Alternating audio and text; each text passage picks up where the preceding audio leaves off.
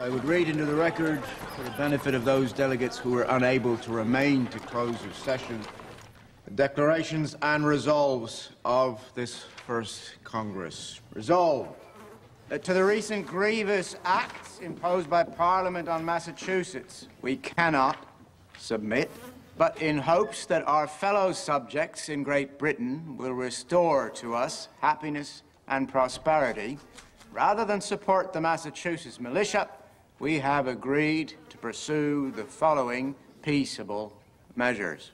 To publish a statement of the aforesaid to the inhabitants of British America. Who need no reminders. 2, to enter into a non-importation, non-consumption, and non-exportation agreement of British goods. Which no one will honor. And 3, to prepare a loyal address to His Majesty. Which His Majesty will not read.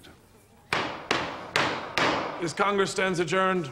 The business of this Congress being concluded, all delegates are respectfully reminded. The business of this Congress has been to achieve nothing. In the year of our Lord, 1775. You carry good news back home, Mr. Payne. Massachusetts has made its cause plain to its sister colonies, and now it will be made plain to Parliament. I beg to differ, Mr. Dickinson. Nothing has been made plain. All this Congress has shown is that every man in it thinks that he is a great man. Orator, a critic, a statesman, and therefore every man must show his oratory, his criticism, his political ability. If it were moved and seconded that 2 and 3 make 5, we should spend 2 whole days debating the matter and only then pass a resolution in the affirmative.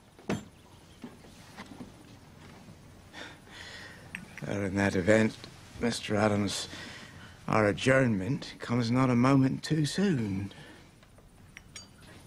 A toast, gentlemen and ladies. May Boston's troubles soon be at an end, and our people's natural rights as Englishmen be fully restored. May the sword of the parent never be stained with the blood of her children. God save the King. God save the King.